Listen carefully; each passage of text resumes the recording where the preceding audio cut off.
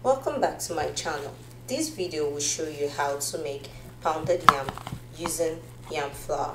This was requested by one of you. I hope you like it. Let's head on to the video. To make pounded yam using your yam flour, these are what you need. You need some water. You need turning stick. I prefer to use this one because they are like the same thickness all through. But if you don't have this, you can use this one. But like I said, for beginners, I'll advise that you find something like this that has equal thickness all around. You need the flour, of course, and then you need your measuring scale if you have it. But if you don't have it, I'll show you which way you can measure out your flour. Normally, if you're used to making this by now, you should be able to kind of eyeball the quantity that you're going to be needing. So usually what I do is I just go ahead and put water into the pot, and then I start putting in my flour and mixing. But since I'm going to be teaching you as someone that doesn't know it at all, I'm going to go ahead and fill this up with some flour, and it will be the equal amount of this.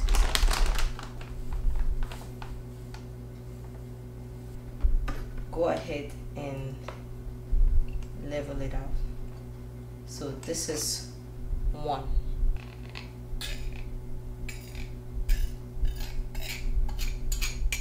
This is 400 grams. So the reason why I like using the scale if you're just starting is that you have a consistent measurement every time you do this if you use the scale, versus if I do the first method whereby I just pour in the flour and level it out. With this, you have a consistent measurement every time you make it, and that's the way I'm going to advise you to go at first if you're learning it. And then now we're going to go off to the stove and start making it. Since we measured out 1 of this, we're going to measure 2 of this of water.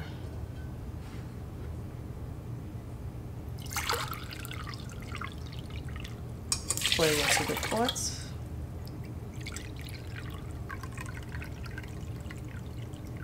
So remember, the ratio is 1 to 2 flour to water.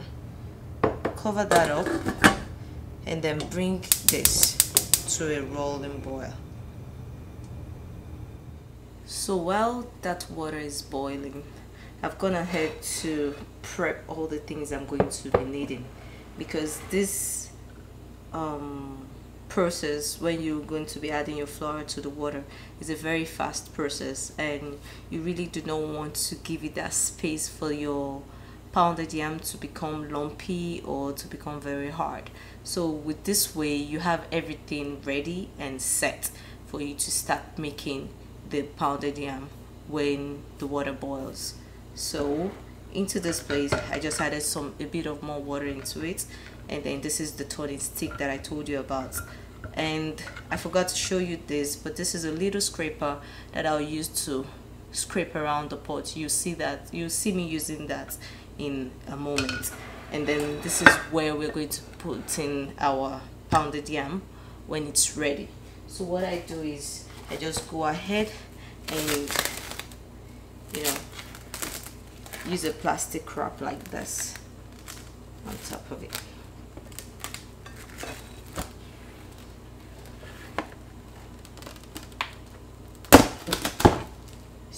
So what this would do is that it's going to prevent your pounded yam from sticking to your plate, and also it to give it that ease of molding. I'll show you that in a minute as well.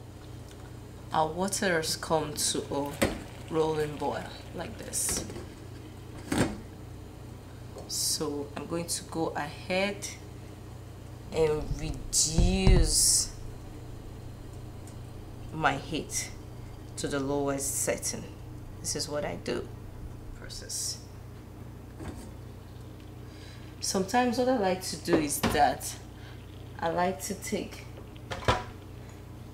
a bit of the water and set aside here.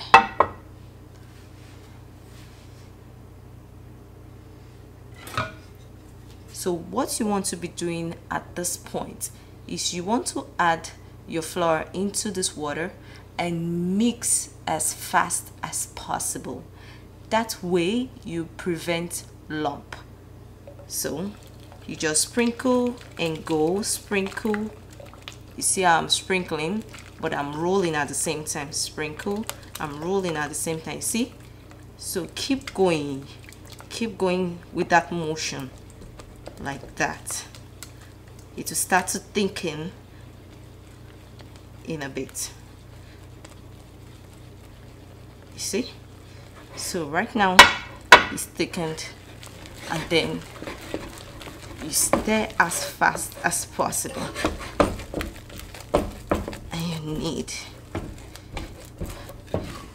if you did not put your heat level down to the lowest setting, what you might get is that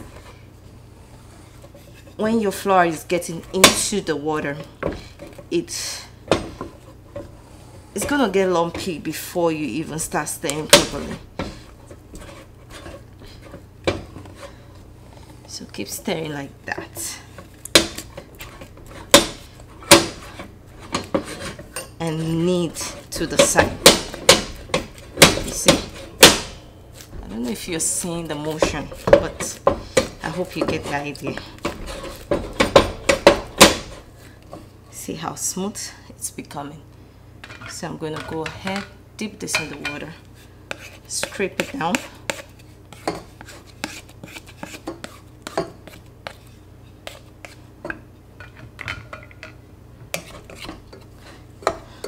You have to dip in water. That prevents stickiness.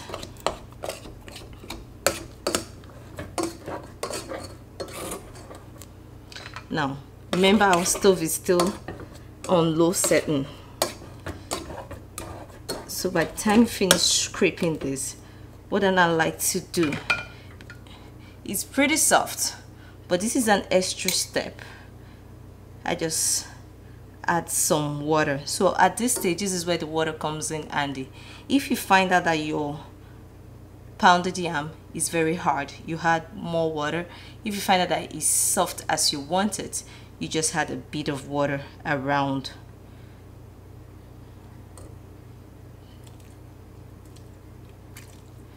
So, like so.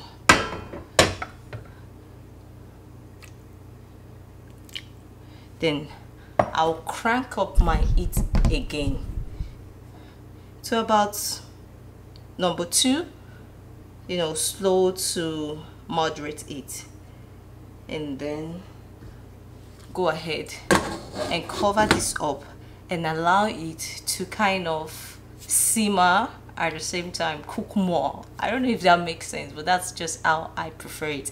I don't just go ahead and scrape this and start serving. I like to do this extra step and make sure that the flour is well cooked and not raw.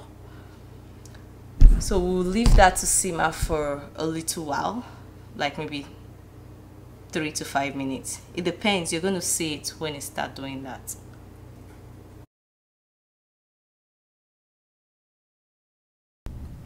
Check to see, you see, that it starts to simmer all around. And let it, you know, cook a little bit more.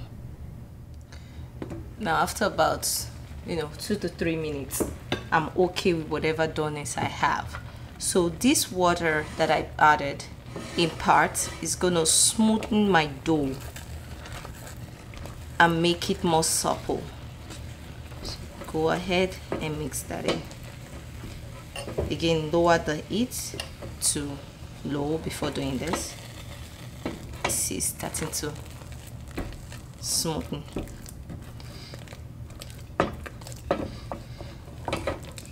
You mix until all the water is well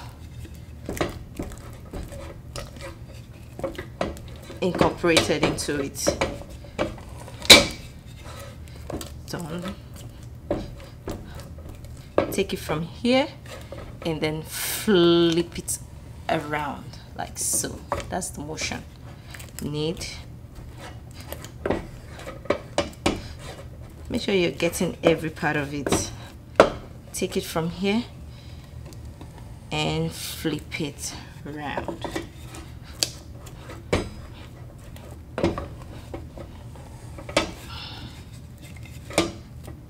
Good. Again, straight down.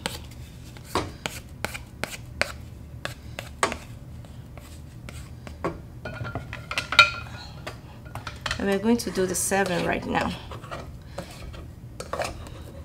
Pounded yam is best served warm or hot.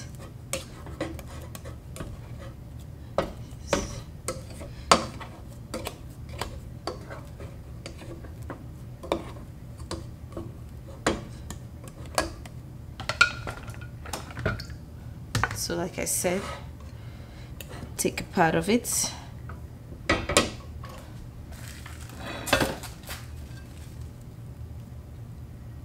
and put it right here. Dip this in water. If it's getting sticky, dip it in water.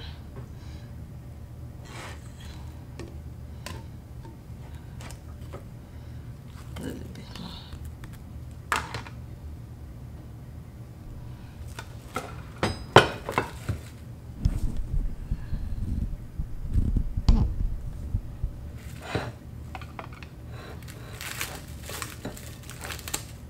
Cover this up.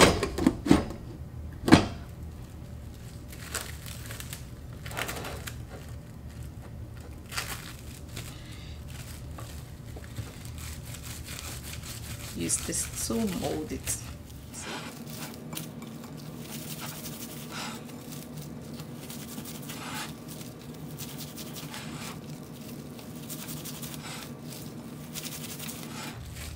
At Cheryl Moore, I hope this is well detailed for you and it helps you out. Please kindly let me know if you have any other question as to how to make this pounded yam using yam flour. And there you have it.